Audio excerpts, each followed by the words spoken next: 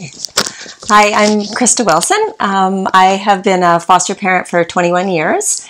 My husband and I were presented with the opportunity to foster when I was pregnant with my first child, and at the time we had no idea how this opportunity would change our lives forever.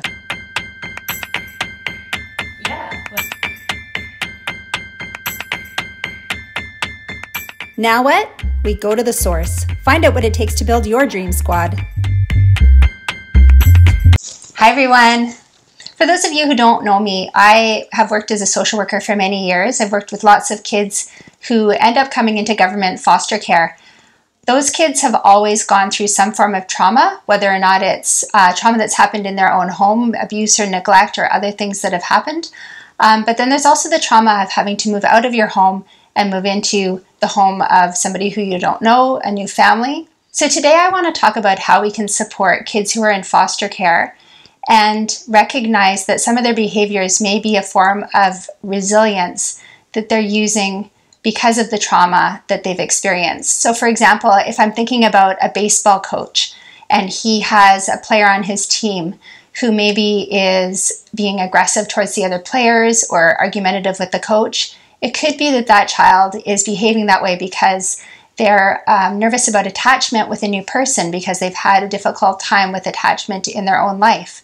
Another example might be a child who's afraid to advocate for themselves if they're in a classroom and stand up for themselves because they're worried about rejection or not being supported by the adult who should be there to support them. So those are the kids that we need to really be paying attention to and supporting when we can. I'm really excited to have been invited into the home of the Wilson family. I'm here with Krista Wilson, who's a foster parent, and she's going to give us some advice for how to work with kids who are in foster care.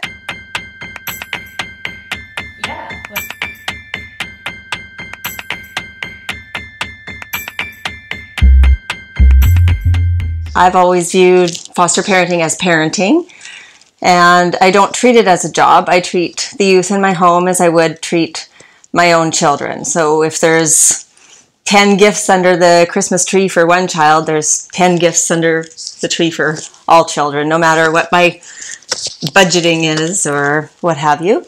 I just treat them all the same. Thanks, Krista. So Krista, when you've had children come into your home, my guess is that they've probably gone through some sort of trauma, as I said at the beginning. Mm-hmm. And so what I'm wondering about is how do you support them to be resilient despite some of the trauma that they've been through? Well, I think every home, every home, regardless if you're in foster care or not, you need to treat them with unconditional love. You need a solid routine. You need consistency and structure and respect between the child. Of course, as a parent, you demand respect from your children, but it also goes both ways. So, Krista, what I'm wondering about is if I'm a sports coach or if I'm a teacher at a school or if I'm someone in the community, maybe another parent, and I am having interactions with a child who's in foster care, what are some of the things that you think I should know about their potential behaviors, just in terms of your own experience? Well, I learned very quickly with our first foster son that surprising some of these children, is not a good thing. It doesn't always work in a positive way. You have to remember that possibly when they were removed from their home, it was a surprise to them. So they don't look at surprising as being a positive thing all the time. We surprised our first son with a trip to Whistler, and he was not happy with that surprise. We thought it was something amazing. It was just before Christmas, and we thought we'd go to a winter wonderland, and it actually worked against us with the surprising surprising, whatever. Yeah, that makes so much sense to me, because I think about some of the things that kids who are in foster care have to go through, and you're right, like when they leave their home, it's oftentimes unplanned, and they potentially don't go to the same school, and they potentially aren't able to access their friends and their supports that they would have had they stayed in the same place. Mm-hmm. And so that unpredictability mm-hmm. that they've already experienced could be such a trigger. Mm-hmm. Yeah, exactly. Yeah. So Krista, when I think about kids who are in care, sometimes trauma has a way of blocking their ability to learn new information. They get sort of stuck mm-hmm. At a younger age, or they get stuck just being able to, like I said, take in new information. Yeah. So what are some of the strategies that you can use to deal with that? I think patience plays a really big role, and repetition. And sometimes I think, people think, well, I've already said that, and so they think, well, why aren't they listening, or they're not listening, and they tend to get angry, where, again, the patience would come in, and just being able to repeat. It doesn't take much to repeat things, even if you have to say it 20 times. Eventually that light bulb's going to click, and they will hopefully follow through with it, what they're being asked to do. But I think that, you don't know what's going on in there, like, as you said, what trauma is going on, or what is going to make them tick, so to speak, or... No, I think that makes so much sense, because I think about sometimes the kids that I've worked with in the past as a social worker, they would go and have visits with their parents on the weekend, and it's really hard for them. Mm-hmm. Or they'll have visits with their siblings or their extended family, and then afterwards they would go to their sports, or they would go to a party, and their behavior may be different. Yeah. And so it's just keeping in mind that there are other things going on for them, mm-hmm. right? Yeah. Krista, how much do you recommend that coaches or teachers get to know a child's story? Like, how can they do that, and how can that help them being able to support the young person? I think it's important to know a child's backstory to a point. I think it's helpful, but then I also think that it could also be somewhat damaging to a child too. That you don't necessarily want everybody to know everything about these kids, because it's, we all have our secrets, but if there's different little tools that they can find out that will help make them more coachable or teachable, I think that those little points are important. And I think even just being a parent and going to a parent-teacher conference,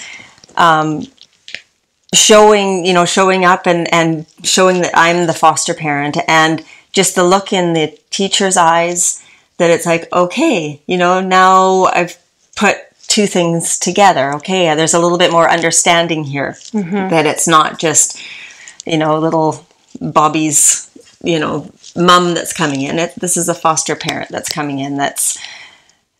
There's more of a story here. And I think that's almost enough said, mm-hmm. without having to give pieces. Yeah. And just respecting that young person's privacy. Yeah.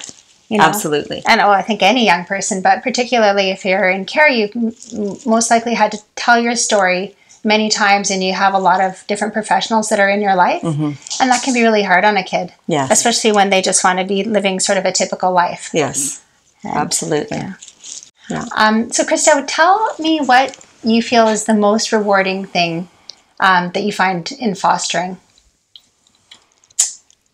I think just their successes, when they've possibly been told that they would never achieve something, and unfortunately it does happen out there, that these kids are told, you will not go beyond this, you will not, achieve this, and to watch them persevere and push forward and, get awards, you know, these little victories, but they're huge in their world. To feel normal, you know, and feel like they're surrounded by love and support, and they can achieve things even though they're not living with their birth parents, the people that chose to bring them into this world, that they can succeed. It must be so rewarding. Mm-hmm. Okay, so now we're going to do What's Your Favorite? What's your favorite book, movie, or TV show?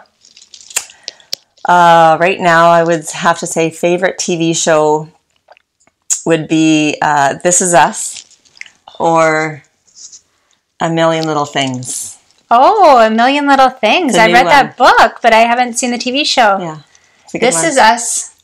So amazing. Yes. Especially all of the elements of adoption and foster care. Yeah. And I just draw so much on that show. And it's just, I find so realistic in a Hollywood way, but very realistic. Yeah. So thank you. Yeah, and the Highly foster recommend piece it. that they do in that one too is pretty bang on. I'm pretty impressed. That's good to know for someone who's been fostering for 20 years. Yeah. Favorite sport or athlete? Well, my favorite sport, not for me to play, but is basketball because of my girls. I've never really, actually my husband grew up, we went to high school together, and he played on the basketball team, but I used to actually go and read a book and not watch him play. But now I love the game. I love to sit there and scream and yell and cheer and everything else. Awesome. Yeah. What's your favorite food? I think a steak dinner. Nice. Hits the spot. Yeah. And what's your favorite communication hack? I think it would be my ability to remember a person's face. I don't remember names ever, but I can remember a face, even if it's in the grocery store lineup that I've seen somebody or had an interaction with. I can remember a face. How do you do that? I don't know. I must be, if I remember the glasses, if I remember the smile, if I remember the sneer, what it is, but I just said it's a visual. I'm a visual learner, so it's probably because of that. That makes so much sense. Yeah. Me, on the other hand, I don't recognize faces at all. Yeah. So I'll say, nice to meet you. And the person will say, well, we've met 20 times. Yeah. Super embarrassing. Yeah. Thank you so much, Krista. Okay, this was really fun. Thanks for inviting me into your home too.